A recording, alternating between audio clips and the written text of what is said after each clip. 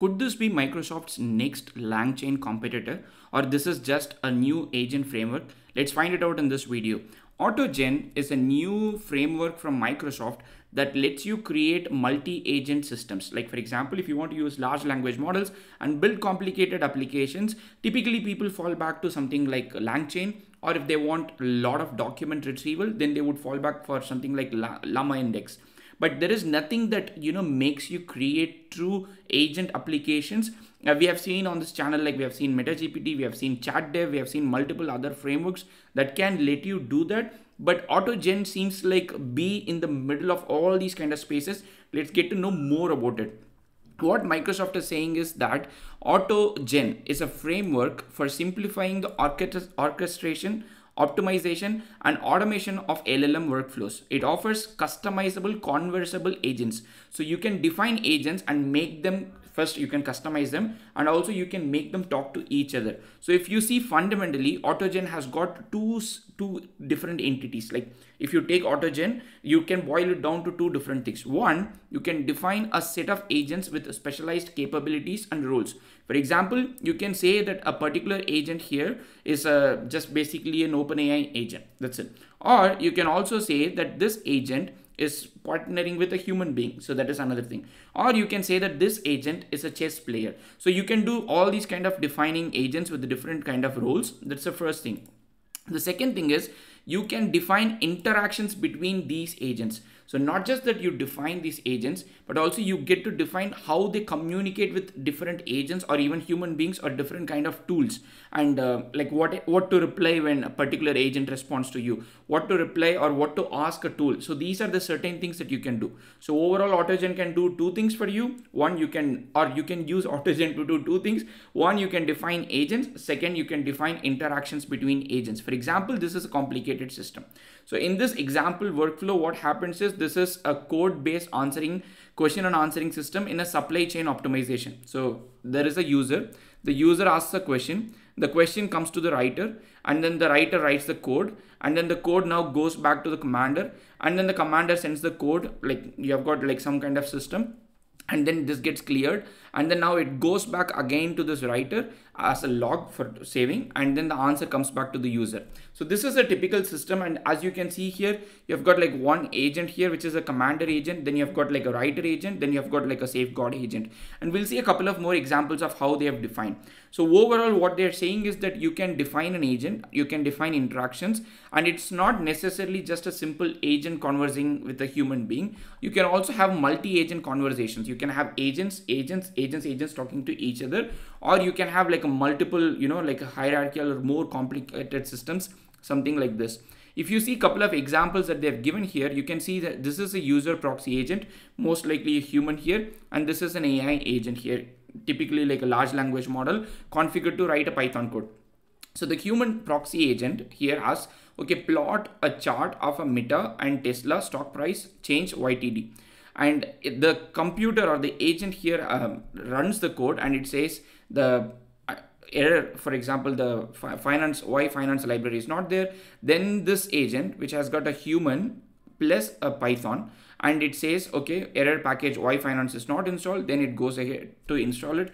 Then it gives you the chart, and then after you get the chart, you say change the plot. So this way you can build like a code interpreter like system without using OpenAI code interpreter. So OpenAI code interpreter, or whatever they're calling as advanced data analysis, right now is only within ChatGPT plus. But if you want to build something like this, you can like basically build an enhanced version of ChatGPT plus code interpreter plus plugin, simply using like a proxy agent and as an assistant agent. And it's very simple. Like if you see the bare minimum, it's very simple to define. All you have to do is install AUTOGEN, and once you do it, import AUTOGEN, then you define an assistant, you define a user proxy, and then you can start making the chat. Like you can start triggering the chat. It's simple as that. But they've got a lot of complicated examples, which I'm definitely like planning to go through it. But one of the things that they've given is, like, for example, you can set up like a chess board where you've got one agent, that is the chess board here. You have got another agent, which is a combination of human and like mostly human, and also like AI, and you have got like one more human plus AI, the validation. So you can use this to develop your chess skills and also have like a multiple better chess interaction, not necessarily having a human coach all the time. So this is like a conversational chess. They have given the code also for you to start with. And if you see the entire examples that they've given, like the question that we try to understand at the start of the video, is AUTOGEN Microsoft's Langchain replacement or Langchain competitor, or is it much more than that? So what I feel is, in the world of the LLM tech stack, if you see the Langchain, the Llama index of the world, or you've got like the chat dev of the world, like something that I said at the start of the video, I feel like AUTOGEN is trying to be all of this. Like for example, you can use AUTOGEN to communicate with agents. These agents could be also Python interpreters, could be tools, could be internet and anything. At the same time, you can also define special automated agents that can communicate with each other. So at the end of the day, it seems like Microsoft is trying to solve a lot of different things with one library, that is AUTOGEN. And I went ahead and then looked at the licensing part, especially because, you know, we want to use this. So if you see the license, it uses the C attribution 4.0 CC, creative contributions 4.0 license, the attribution 4.0. It lets you use it for a commercial use. It lets you use for modification, distribution, private use. So it's commercially available. So you can use this, build commercial tools and publish it. I think this is this is like a great opportunity for people to try out LLMs to build agents. Especially like recently we have seen a lot of innovation coming from how you can use LLMs to make certain tasks, like how you can use LLMs to do certain tasks. Chat dev is a great example, and you can see here like basically you can define agents. One could be like a CEO agent, one could be like a CTO agent, one could be like a coder agent, one could be like a tech reviewer agent.